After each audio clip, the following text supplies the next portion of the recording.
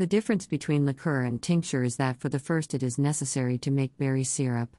To make the taste of the liqueur rich, the color is beautiful, I suggest making a drink from black currant. Cooking. Prepare the necessary ingredients. Put the clean currants in a saucepan, cover with water and put on medium heat. After boiling, keep on the fire for 15 minutes. Take the bowl. Cover the colander with gauze. Strain the currants through a colander. Press down with your hand so that the liquid flows well. Pour the broth into a saucepan. Add sugar. Place on a slightly lower than medium heat and heat. After boiling, hold for 2 minutes. If foam forms, remove it with a spoon. Cool the hot syrup well. Take the jar. Pour the chilled berry syrup and vodka into it. Mix it up. Cover the neck with cling film, then cover with a lid. Put the jar in a dark place for at least 1 month. Before using, stir the drink. Bon appétit!